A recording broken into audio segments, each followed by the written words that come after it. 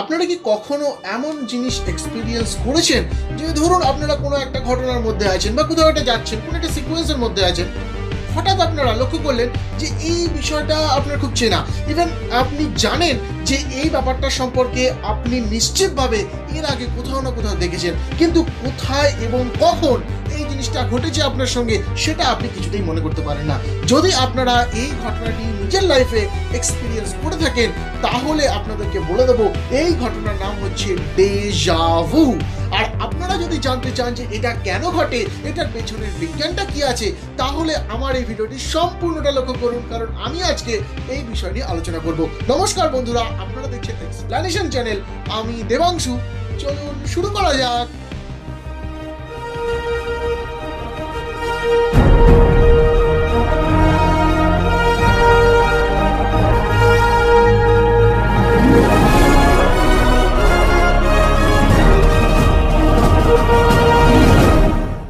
এই ডেজা ভু ওয়ার্ডটা একটা ফরাসি শব্দ। ফ্রেঞ্চ ডেজা কথার অর্থ হচ্ছে অলরেডি, আর ভু শব্দের অর্থ হচ্ছে সিন, অর্থাৎ ডেজা ভু শব্দের আক্ষরিক অর্থ হচ্ছে অলরেডি সিন। তবে এই ডেজা ভু ওয়ার্ডটা নিয়ে বা ডেজা ভুর বিষয়টা নিয়ে অনেক দিন ধরে গবেষণা কিন্তু চলে এসছে, যদিও আজ অবধি কোনো পারফেক্ট ডেফিনিট কোনো রিজন এখনো পর্যন্ত জানা যায়নি। তার কারণ ল্যাবরেটরিতে আজ অবধি মনিটরড অবস্থায় কোনো ব্যক্তির এই ডেজা ভু এক্সপিরিয়েন্সকে ক্রিয়েট করা সম্ভব হয়নি। সেই জন্য বিজ্ঞানীরা ডেফিনিট করে কোনো রিজন দিতে পারেনি যে আমাদের ব্রেনের কোন পার্টটা সব থেকে বেশি অ্যাক্টিভেটেড হয় এর কারণে। তো এই জন্য আমরা ডেফিনিট কোনো অ্যান্সার না পেলেও বিজ্ঞানীরা কিছু বিষয় অবশ্যই আমাদের সামনে হাইলাইটেড করেছে। সেই বিষয়গুলো নিয়ে আজকে আমরা একটু কথা বলবো। প্রথম বিষয় হচ্ছে, যেমন ডেজা ভুকে এক্সপিরিয়েন্স করতে হলে মিনিমাম এজ হতে হবে 7 থেকে 8 বছর, অর্থাৎ 7 থেকে 8 বছরের পূর্বে কোনো ব্যক্তি সে ডেজা ভুকে ফিল করতেই পারে না। এবার দেখা যাচ্ছে তার বয়স যত বাড়তে থাকে তত এই ডেজা ভুকে ফিল করার রেট তার বাড়তে থাকে।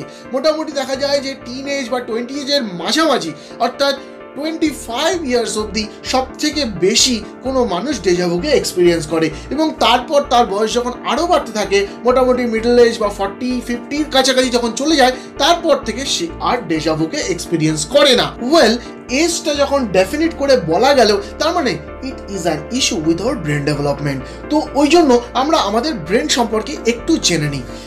তবে একটা কথা বলে দিই, সেটা হচ্ছে বিজ্ঞানীরা এই বিষয়ে বিভিন্ন পপুলার থিওরি ডেভেলপ করেছেন, যেগুলো আমাদের কনসিয়াস মাইন্ডকে কেন্দ্র করে গড়ে উঠেছে। কিন্তু এত জটিল থিওরি আমরা সাধারণ মানুষরা হয়তো বুঝবো না, ওই জন্য একটু সহজ সরলভাবে আমাদের মতো করে আমরা বোঝার চেষ্টা করি।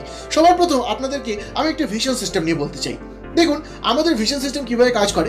ধরুন আপনারা কোনো একটা অবজেক্ট দেখছেন, ধরুন আমার এই ভিডিওটাই আপনারা যে দেখছেন, আপনাদের মোবাইল থেকে এই লাইট পার্টিকেলগুলো চোখে এসে পৌঁছলো।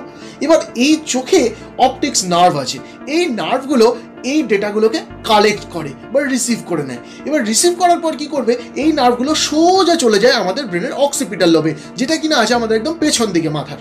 তো এই অক্সিপিটাল লোবে চলে যাওয়ার পরে সেখানে ইমেজ প্রসেসিং সেন্টার কাজ করতে শুরু করে, এবং ইমেজটাকে প্রসেস করার পর সে সিগন্যাল দেয় যে তোমরা এই জিনিসটা দেখছো। এবার আমরা এইভাবে জিনিসটাকে দেখতে পাই। তবে আপনাদেরকে একটা বিষয় জানতে হবে যে শুধুমাত্র আমাদের যে এই রিসেপ্টরগুলো বা এই সংগ্রাহী যে নার্ভগুলো, যেগুলো আমাদের সিগন্যালটাকে গ্রহণ করছে, করে শুধুমাত্র সরাসরি আমাদের ব্রেনের একদম অক্সিপিটাল লোবে পৌঁছতে পারে না। তার মাঝে বার 2-3 তাকে হল্টেজ দিতে হয়, কোথাও থামতে হয়। এবার দেখুন এই জায়গাগুলোর মধ্যে খুব ইম্পর্টেন্ট দুটো জায়গার নাম হচ্ছে, একটা হচ্ছে অ্যামিগডালা, একটা হচ্ছে টেকটাম। তো অ্যামিগডালা রিজিয়নটায় কি হয়, যখনই আমাদের এই নার্ভগুলো সেই ডেটাটা নিয়ে গিয়ে ওখানে গিয়ে থামলো, সঙ্গে ওই অ্যামিগডালা রিজিয়নটা এই ইনফরমেশনগুলোকে গ্যাদার করলো, এবং এই ইনফরমেশনগুলোকে গ্যাদার করার সাথে তারা কি করলো না, আমাদের মধ্যে কি ইমোশনাল ফিলিংস বা ইমোশনাল এক্সপিরিয়েন্স জেনারেট করবে সেটাকে তারা ঠিক করে দিল। তারপরে ওই ডেটাটাই চলে যায় আমাদের টেকটাম রিজিয়নে। এই tectum রিজিয়নটা actually preliminary image processing সিস্টেমকে জেনারেট করে থাকে, এবং এর ফলে আমাদের আইয়ের মুভমেন্ট ঘটে। যে সকল ব্যক্তির ভিশন চলে যায় তাদের ক্ষেত্রে এই দুটো সেকেন্ডারি অর্গান কিন্তু মারাত্মক রূপে কাজ করতে পারে। যেমন ধরুন কোনো ব্যক্তির ব্রেন ড্যামেজ হয়েছে এবং তার মাথার পেছন দিকটা লেগেছে এবং তার ফলে তার ভিশন চলে গেছে, সেই মানুষের অক্সিপিটাল লোবটা ক্ষতিগ্রস্ত হয়েছে, কিন্তু এই যে দুটো সেকেন্ডারি অর্গানের কথা বললাম অ্যামিগডালা এবং টেকটাম, সেগুলো কিন্তু অবিকৃত আছে। তো এই সময় দেখা যায় যে তাদের হয়তো অ্যাক্টিভলি বা প্র্যাকটিক্যালি কোনো ভিশন নেই, অর্থাৎ তারা কিন্তু প্র্যাকটিক্যালি বুঝতে পারছে না যে কি বিষয় রয়েছে, কিন্তু তারা একটা ইমপ্রেশন তৈরি করতে পারে। অর্থাৎ তাদের টেক টার্ম যেহেতু অ্যাক্টিভেটেড থাকে, তাই জন্য প্রিলিমিনারি ইমেজ ডেভেলপমেন্টের কাজটা কিন্তু তাদের মধ্যে হয়ে যায়। আর এই কারণেই দেখা যায় কোনো ব্যক্তি যদি সে অন্ধ হয়, তাহলে সে যদি রাস্তা দিয়ে হাঁটে, তাহলে সে কিন্তু সরাসরি নিজে থেকে কোনো কিছুকে ধাক্কা মেরে দেয় না। আর এই কারণে দেখা যায় কোনো ব্লাইন্ড ব্যক্তির সামনে আপনি যদি গিয়ে হাসেন বা অন্য কোনো রকম কোনো যদি এক্সপ্রেশন দেন, তাহলে তারা কিন্তু বুঝতে পেরে তার একটা রিয়াকশনও আপনাদেরকে দেয়। এইটাকে বলা হয় ব্লাইন্ড সাইট। সো দেখুন, আমরা কোনো কিছু যখন দেখি তখন আমাদের ব্রেনে অনেক কিছু ঘটে যেগুলোকে কিনা আমরা উপলব্ধিও করতে পারি না। So what is the answer of my initial question, why do we experience deja ভু? আমরা ডেজা ভুকে কেন এক্সপিরিয়েন্স করি? ধরুন আপনি কোথাও একটা গেছেন এবং সেখানে বিভিন্ন জিনিসপত্র দেখছেন। ধরুন ফার্স্টে আপনি এক্স দেখলেন, তারপর আপনি ওয়াই দেখলেন, তারপর আপনি জেড দেখলেন। এবারে এই যে ডেটাগুলো আপনাদের চোখে পৌঁছলো, আমাদের চোখের যে রিসেপ্টর বা সংগ্রাহী যে নার্ভগুলো রয়েছে, সেই নার্ভগুলো আমাদের ভিজুয়াল কর্টেক্সে নিয়ে যাওয়ার আগে প্রথমে পৌঁছয় অ্যামিগডালা রিজিয়নে, তারপরে যায় টেকটাম রিজিয়নে। এবার এই অ্যামিগডালা রিজিয়নে কি হয়? ইমোশনাল এক্সপিরিয়েন্সটা জেনারেটেড হয়, রাইট?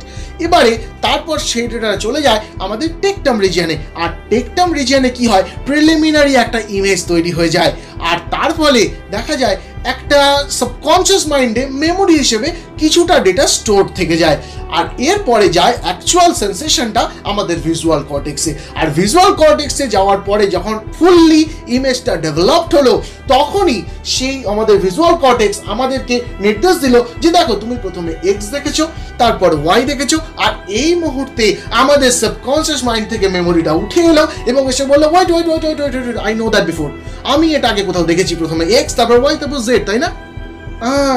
তখন আপনারা মনে করছেন যে আরে এটা কি হলো, এই ব্যাপারটা কি, হোয়াট ইজ দিস?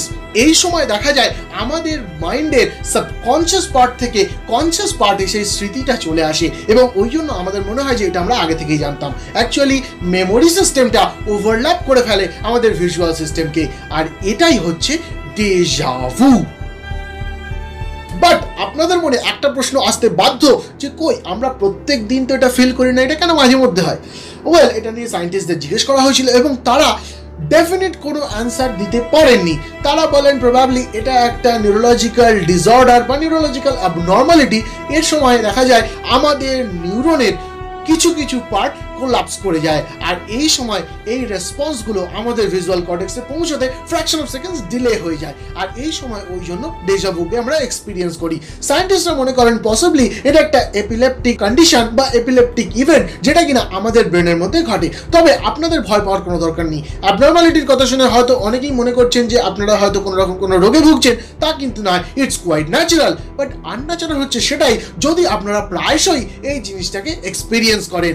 যদি কেউ ডেজা ভুকে প্রায় দিনে দিনে এক্সপিরিয়েন্স করতে থাকে, তাহলে নিশ্চিতভাবে তার টেম্পোরাল লোব ক্ষতিগ্রস্ত হয়েছে এবং তার অবশ্যই ডক্টরের সাথে কনসাল্ট করা উচিত। তবে এই এপিলেপটিক ইভেন্টটা কিভাবে আপনারা ডেইলি লাইফে ফিল করেন সেটা একটু বুঝিয়ে দিই।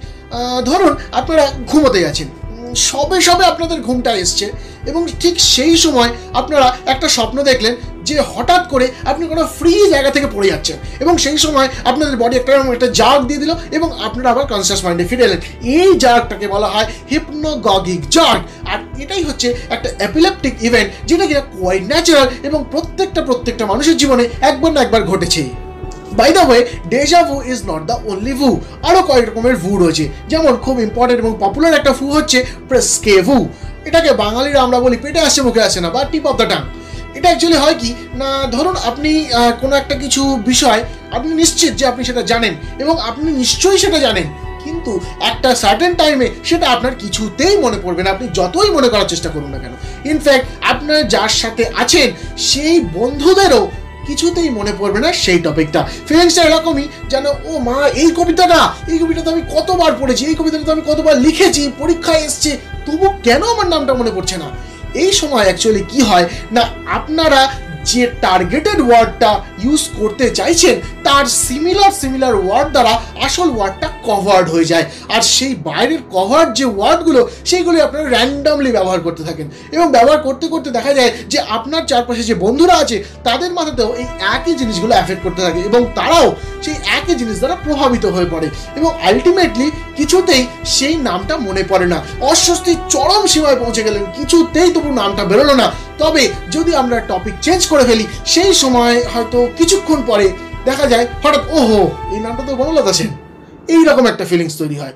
তো বিষয়টা কি না, যখনই আমরা টপিকের ট্রান্সমাইগ্রেশন ঘটাই, অর্থাৎ টপিকটাকে সুইচ করে ফেলি, তখন দেখা যায় ওই কভারিংসগুলো সরতে থাকে এবং টার্গেটেড ওয়ার্ডটা আমাদের সাবকনসিয়াস মাইন্ড থেকে চলে আসে আমাদের কনসিয়াস মাইন্ডে, এবং এই সময় আমরা সেটাকে বলে ফেলতে পারি।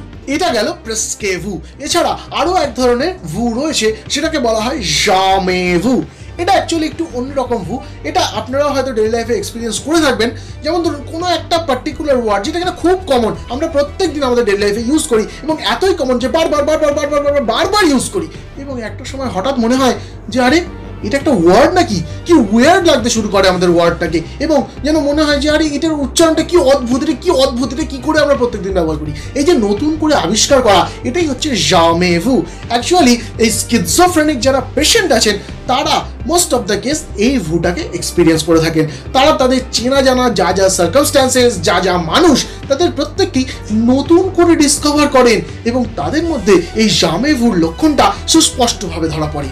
বিজ্ঞানে এমন অনেক কিছু জিনিস আছে যেগুলো আবিষ্কার করা বাকি রয়ে গেছে।